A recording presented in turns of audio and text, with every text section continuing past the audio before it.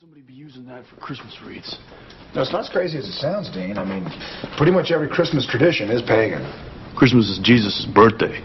No, Jesus' birthday was probably in the fall. It was actually the winter solstice festival that was co-opted by the church and renamed Christmas. But I mean, the Yule log, the tree, even Santa's red suit, that's all remnants of pagan worship.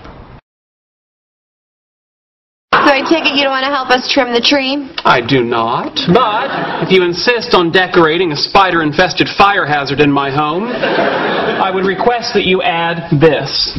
What is it? You're kidding, right? It's a bust of Sir Isaac Newton. Oh, sure. Very Christmassy. Wait, excuse me, but it's much more Christmassy than anything you've put on the tree. Here we go. December 25th, 1642 Julian calendar. Sir Isaac Newton is born. Jesus, on the other hand, was actually born in the summer. His birthday was moved to coincide with a traditional pagan holiday that celebrated the winter solstice with lit fires and slaughtered goats. Which frankly sounds like more fun than 12 hours of church with my mother, followed by a fruitcake. Merry Newton, Miss Everyone.